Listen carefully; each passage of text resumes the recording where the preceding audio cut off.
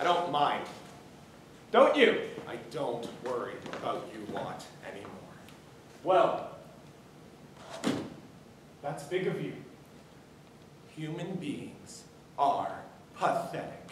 Everything human beings do finishes up badly in the end. Everything good human beings ever make is built on something monstrous. Nothing lasts. We certainly won't. We've been around 100,000 years. We'll have died out before the next 200. You know what we have to look forward to? You know what will define the next 200 years? Religions will become brutalized. Crime rates will become hysterical. Everyone will become addicted to internet sex. Suicide will become fashionable. There will be famine, there will be floods, there will be fires in the major cities of the Western world. Our education systems will become battered, our health services unsustainable, our police forces unmanageable, our government corrupt. There will be open brutality in the streets. There will be nuclear war, massive depletion of resources on every level, insanely increasing third world population.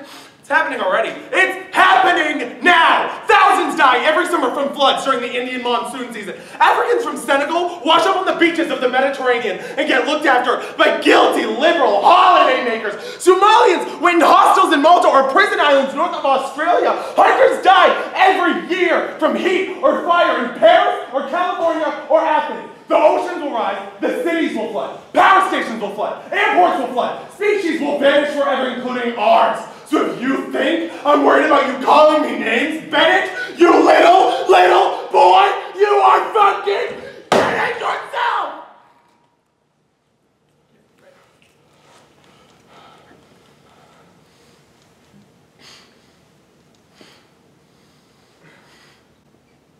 Blimey!